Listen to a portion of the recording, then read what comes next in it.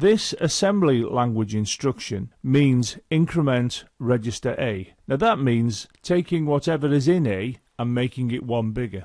This here is the machine code representation of the assembly language instruction, and this is what we have to get into the computer's memory in order for this instruction to perform its task. Of course, when we deal in machine code, we usually represent binary patterns by hexadecimal. So 3C is in fact the hexadecimal equivalent of this binary pattern here. So it is reasonable to say that inc A is represented in machine code by 3C, but in full knowledge that 3C is an easy way for humans to remember binary patterns. This is a simplified schematic diagram of a microprocessor system, and we're going to be using this to describe the fetch-decode-execute cycle for the machine code instruction responsible for incrementing the contents of register A. We have already seen that the hexadecimal number 3C represents the instruction that will be responsible for incrementing the contents of register A. Now that has to be put in memory. Now for argument's sake, I'm going to say that this particular code is going to be placed in this memory location here, which has the address AE00. Now, for a microprocessor system to work, it needs to know the address of the first instruction it's going to execute in any program. So this address here, AE00, will have to be placed in the program counter, which is this register here. So the program counter will have placed within it the address AE00. We're going to have to make an assumption about something being in register A. So for this demonstration, we're going to say that register A has within it 00. So on the schematic diagram, we can now see that we have the instruction 3C in this location, which has this address AE00, and we can see that the address AE00 has been placed here in the program counter. We can further see that we have made the assumption that register A has stored within it 00, and that H is just there to remind us that we're dealing with hexadecimal.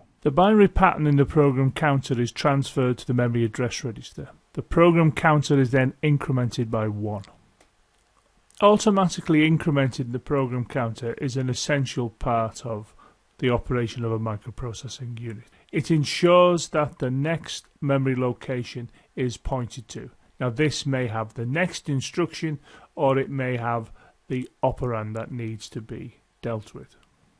The content of the memory address register is transferred onto the address bus, and the control unit sends out 2 low pulses on the control lines.